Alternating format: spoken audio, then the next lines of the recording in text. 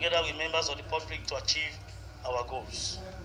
So we want to assure Nigerians that the leadership of the police force will continue to do the needful to make sure the police regains standards, regains its respect, and discharge its duties as expected of this enviable profession as enshrined in the Constitution of the Federal Republic of Nigeria.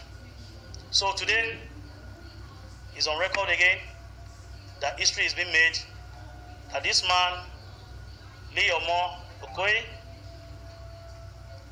has been dismissed from the police and has ceased to be a member of the Nigerian Police Force.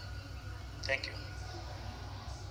So, Provost, go on with the De-kit, retrieve our property from him, and let him go in peace.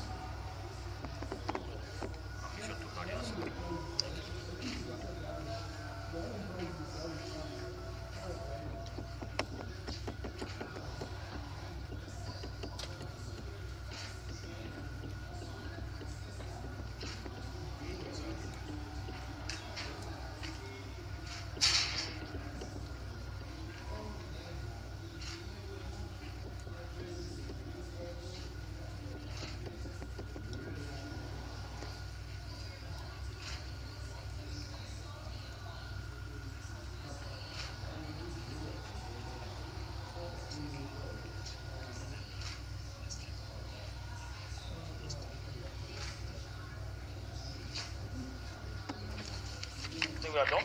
Thank you. Yes. So you, that is to hand him over to